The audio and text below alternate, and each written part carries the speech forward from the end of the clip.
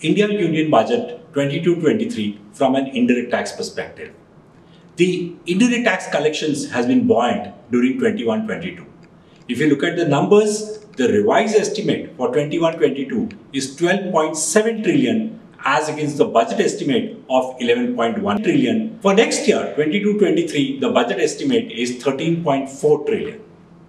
When it comes to legislations, first the GST.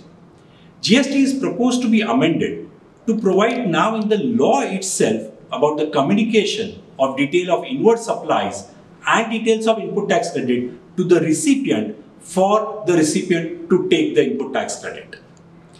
GST law is also proposed to be amended to do away with the concept of claim of ITC on provisional basis and now availing the input tax credit on self-assessment basis, that is self-assessed ITC. GST law proposes to empower the central government to prescribe restrictions for utilizing the amount of ITC and also to prescribe the maximum proportion of output tax liability that can be discharged using the ITC. Interest-related provisions are being amended retrospectively with effect from July 1, 2017 to now provide that interest would be applicable on ITC wrongly availed and utilized instead of only being on ITC wrongly availed. The rate of interest will be 18% and not 24% as it was earlier. When it comes to customs duties, certain entries in customs is harmonized to create new tariff line items. For certain tariff items, the custom duty rates are revised. Few of them will be effective from tomorrow. Few of them will be effective from May 1, 2022.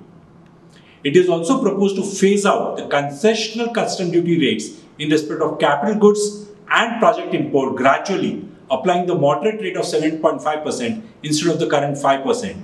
This is to make it conducive to the growth of domestic industry and make in India. One important legal change is in respect of advance rulings. They shall remain valid only for a period of 3 years now, or till there is a change in law or facts, whichever is earlier. Coming to central excise, unblended fuel will attract an additional differential duty of excise duty of 2 rupees per litre. This will be effective from October 1, 2022. In respect of SEZ, it is also announced that SEZ Act will be replaced with a new legislation. Along with that, the reforms in custom duty administration will be done for SEZs. This reform is proposed to be implemented from September 30th, 2022. These are some of the key changes from India budget. Thank you.